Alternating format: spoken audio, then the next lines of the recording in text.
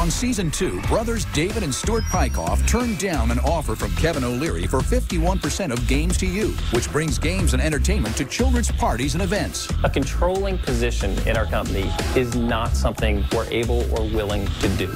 Let's see what they're up to now.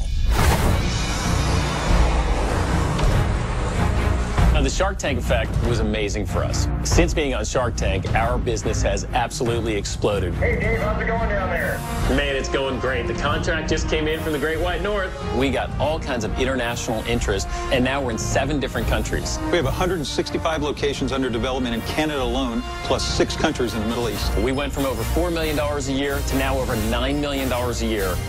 And Games to You is tracking to double again this year. We're pointing toward $20 million in sales.